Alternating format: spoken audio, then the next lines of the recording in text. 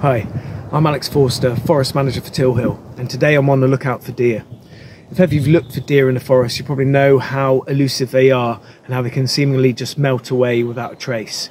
But they do leave traces and they do leave signs, and it's these signs that we're going to look out for today to give us some idea of deer numbers in the area and any damage that they may or may not be doing. So it's very difficult to get accurate numbers of deer on your site.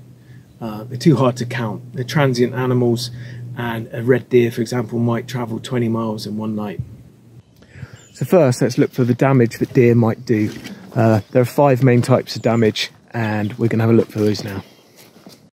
Fraying is caused by male deer thrashing their antlers against trees, most commonly in the spring to get rid of the velvet, or in late summer or autumn as they get ready for the rut. Here we have a hazel coppice stall that has been frayed by fallow bucks. Bowl scoring is caused usually by seeker stags jabbing the point of their antlers into a tree and driving it upwards. So as you can see, the deer have taken the tops out of these trees. This is spindle, and they've pretty much killed them. Yeah, not looking good at all.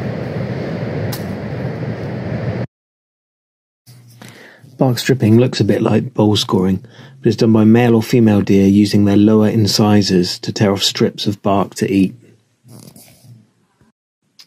Grazing doesn't damage the trees directly, but does damage the forest ecosystem by denuding any ground flora, which impacts on the invertebrates and ground nesting birds.